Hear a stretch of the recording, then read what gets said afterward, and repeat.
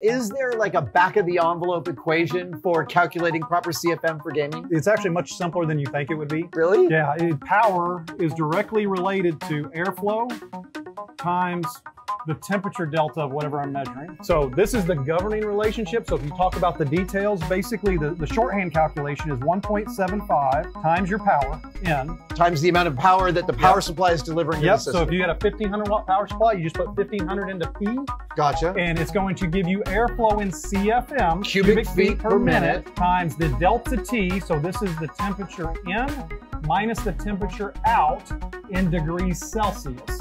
So you do have power in watts, CFM of airflow, degrees C as far as the delta T. Let's say I want a 55 C exhaust temp.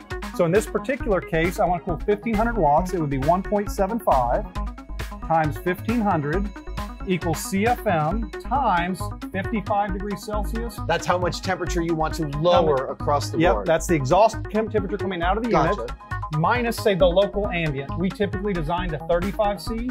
So you do 1.75 times 1500 divided by 20. It's 130 CFM. Okay.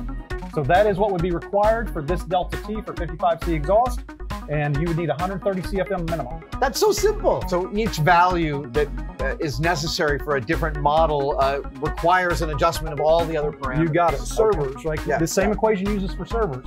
It can be used for power plants. It's the exact same calculation for everything. This relates power to airflow. That's it. Super cool. I understood most of that.